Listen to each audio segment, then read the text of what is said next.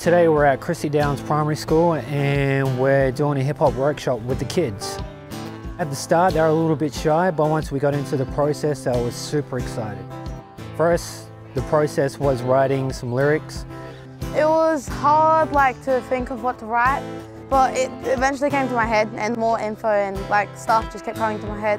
It took a little bit for the kids to get some confidence to get on the microphone, but once one did it, everybody else wanted to jump on.